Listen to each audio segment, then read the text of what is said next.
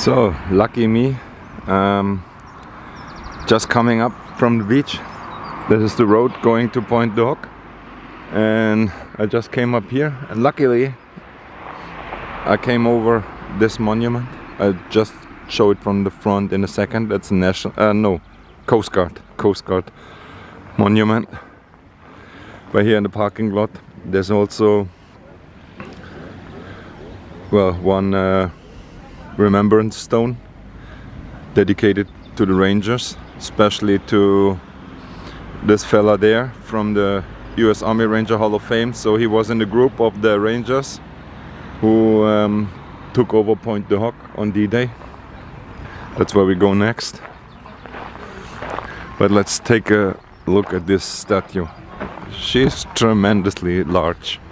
We'll see her in a second from front.